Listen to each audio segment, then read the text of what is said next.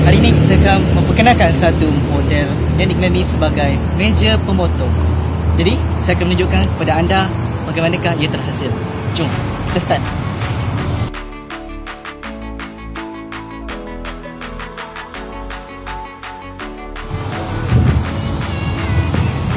Jadi, ini adalah hasil gajet yang telah kami laksanakan yang memerlukan 4 ikatan utama, iaitu ikatan seron, lilin kacang, manuk dan juga serai.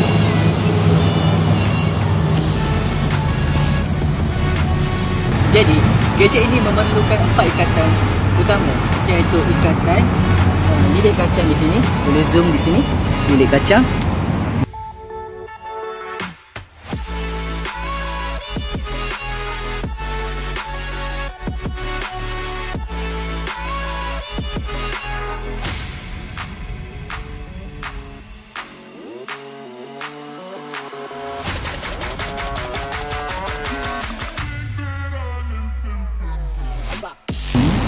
Seterusnya adalah ikatan manuk di sini dapat dilihat yang terdapat pada setiap gajet.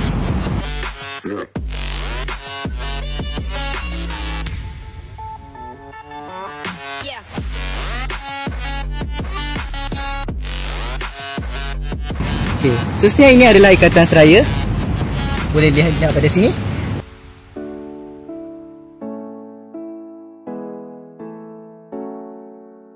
Yang terakhir adalah ikatan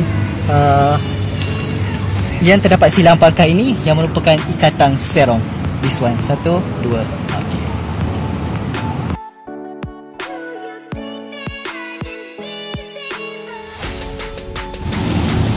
Jadi, inilah dia meja pemotong. Di mana di bahagian ini adalah tempat memotong dan di bahagian ini tempat untuk meletak pisau dan di sini adalah untuk buang sampah.